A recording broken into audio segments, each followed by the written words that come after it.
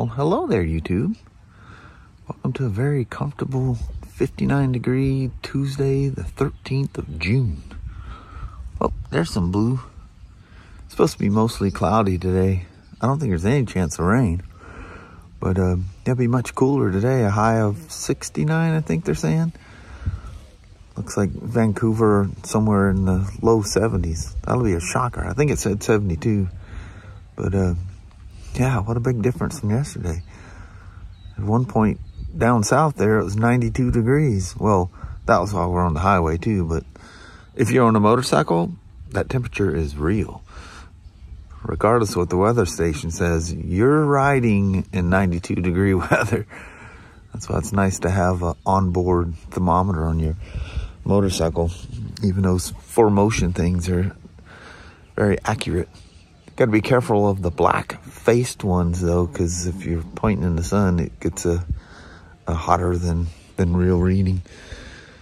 Man, what a comfortable morning. Anyway, welcome to Tuesday. Definitely not bright and vibrant today. No, it is not. 66 instead of 72. What, 72 when we got here yesterday? I think so. But, well, you're going to have days like this. Yeah, there's going to be cloudy ones, yeah. sunny ones. At one point, where are we at? Going through Kelso or somewhere through there? Yeah, it's a light little mist that's hitting the windshield. Well, Mama? Yes, Tuesday is upon us. It is a doubt. All right. Let's go in there and earn our keep. All right. All right. You have a wonderful Tuesday. You too, Hubba. All right. Love you. See you. Bye. I love ya. All right. Bye-bye now. Bye. You know, I give kudos to people that are willing to do their own services and stuff on bikes. But, dude, you got to make sure you're using the right tool. Both of these drain plugs, especially the engine side, which this is the same drain plug that is the clutch side on a 1330, if you guys don't know that. Completely rounded out. Had to hammer in, oh, I don't have it out here. Had to hammer in the 6mm Allen on both of these. And they were grotesquely tight. So he probably stripped them when he was tightening them. The engine oil filter, which is sitting there cockeyed draining. You guys don't do that. That's a lifesaver in a cleaning mess. But both the main oil filter and the HCM filter, both them bolts were crazy over tight. Like, way over tight. You need to know what you're doing before you mess with these things. Best thing with these things, just don't touch them. But an oil change, that's pretty simple. And if you can't make it through that, definitely, I'm telling you, don't touch them. So, anyway, a little rant for the day. Took me forever to get that daggum things off. Now I gotta pray we have the drain plugs in stock. Made it home safe and sound. I built the other 3 wheels when I got home here. Super easy. If you're doing your own wheels, have a can of Honda silicone spray handy. Any Honda motorcycle shop or Honda auto dealer will have that. You can get it online. You can get it from Amazon too. Those look proper on there. Look how pleasant the suspension is on this thing. Watch how she just gracefully and evenly just settles herself back down. Them Proline shocks are next level. But I ordered a set of the Treal wheels, and they'll be here like Thursday to put the BF Goodrich KM3s on there. They're worth it. Them wheels are super nice. Oh, speaking of those, let me show you something here. So these are properly mounted. If you peel it back, you can see that bead in the tire. That's the way these heavy-duty beads on these are Predator compound BF Goodrich KM3s. These are super soft, the blue dots. But you can see all the way around, it's perfect. Perfect. The only way I can get these to mount, this is another KM3 set, but these are a scale 1.9 inch or 4.19 inch and skinnier. But this is what happens when you try to mount these up to these aftermarket rims. Look where the bead, can't get that to show up.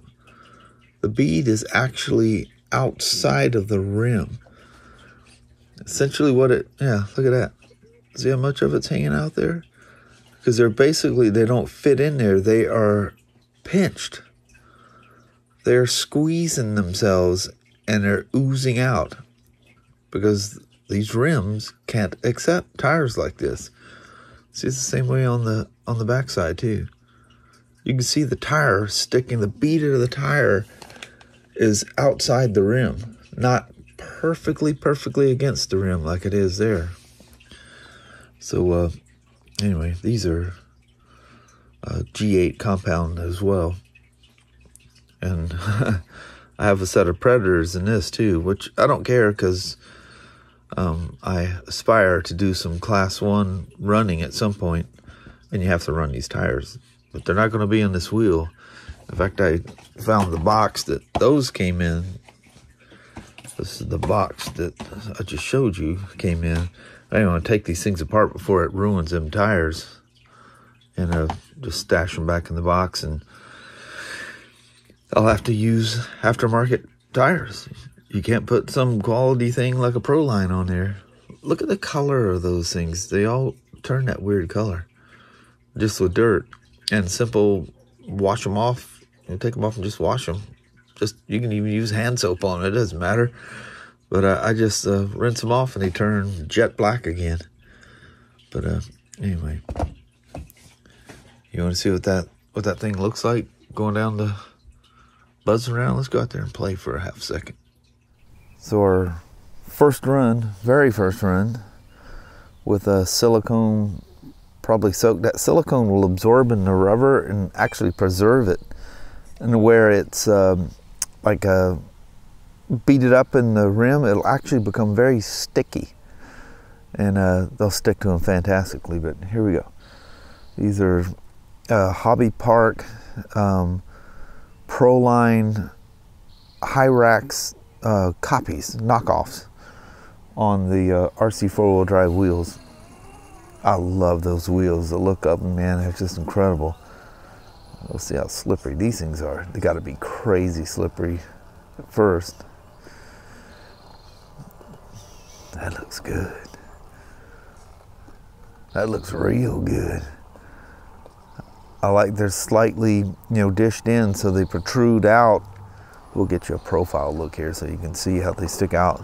It's maybe 1/4 of an inch, maybe a little bit more from the fender wells, where the stock wheels are pretty much even with it. See, they stick out just a little bit. Actually quite nice looking. So it'll give the truck a little more width, which should give it some stability. The first Hobby Park wheels, I think they were too far dished, but I've only tried them with the class 1 legal tires, so they're really small. They kind of look funny. They're so short. Do you like the way these things look? Yeah, buddy. They look good.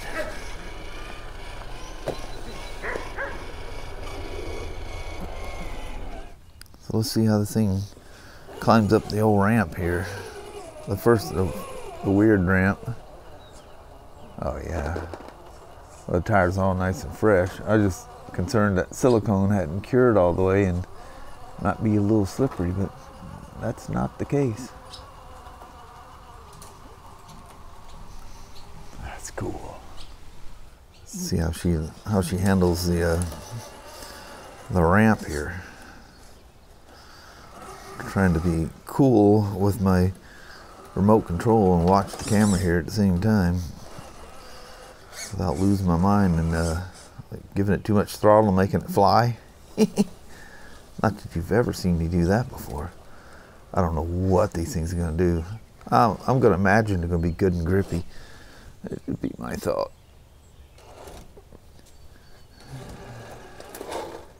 Oh, little slide out of it. That's not bad.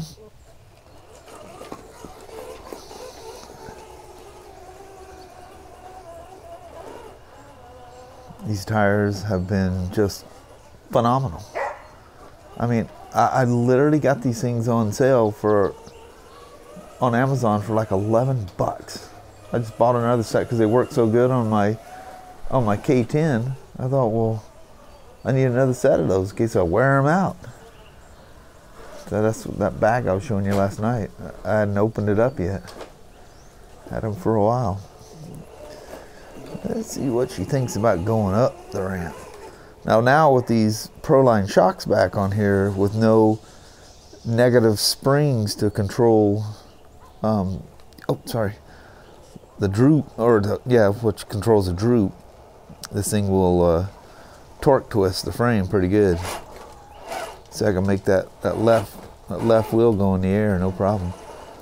But it's climbing that thing. And these are brand new tires, you know, you give them a little seasoning in.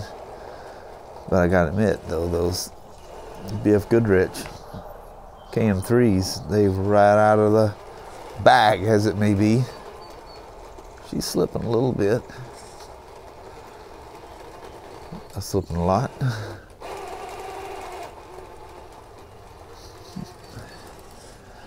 Yeah, but you know, 11 bucks compared to, what is it, 60 something bucks for a set of those KM3s. That's where the difference comes from. Do you like the way those wheels look, though? Just wish I could get them KM3s on there. I can get them on there, but as you see, they ooze out. That's not right. It just doesn't look right. It just looks funky. Oh, I have some action figures. What do you guys think about Spiderman? I'm not into any of that stuff, but I found these things on Amazon, and they're very flexible. Should be here tomorrow. So I got two of them. One's a bright colored Spider-Man, you know, the vibrant blue and red, and the other one is blue and black, I think. It's a dark version. And I got the second one just because I got it for considerably less. Because that's, I don't know, was that one of the Spider-Man characters? I have no idea. He's very dark. I almost drove that thing right off of there. I was paying attention to the camera and not the angle of the truck.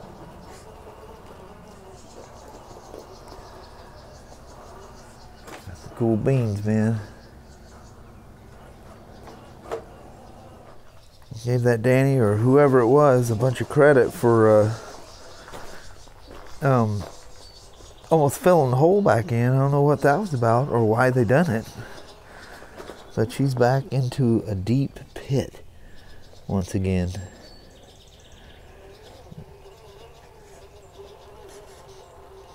So you can handle the loose stuff. Handles it, well, slipped a little bit. That's all right. Those things happen. Go across our little board thing, which has kind of flattened itself out here. I need to stack it back up again.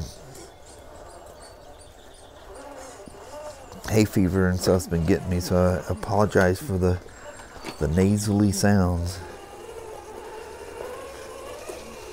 Let's go back in the pit.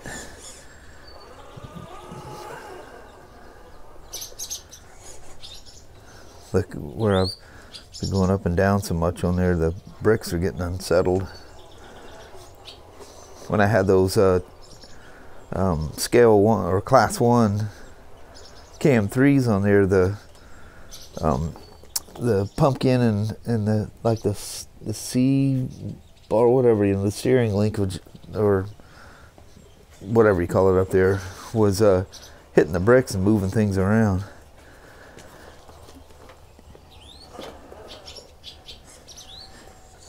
She's a sweet old gal, this old Bronco.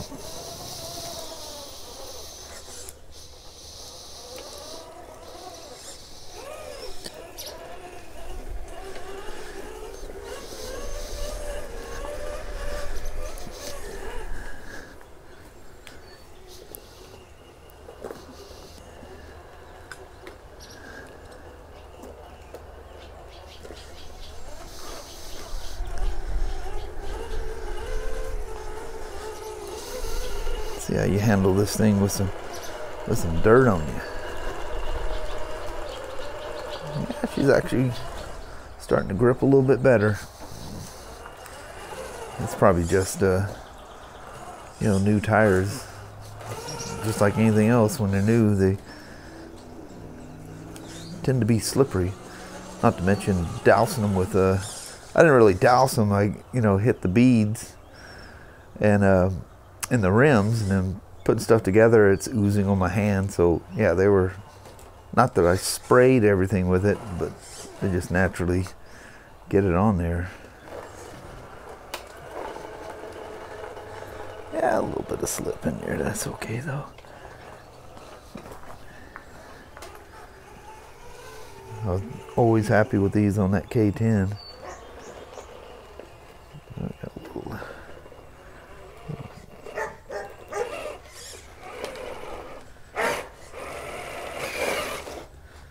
Don't be king tankers on me here. Just going across here. Be messing around.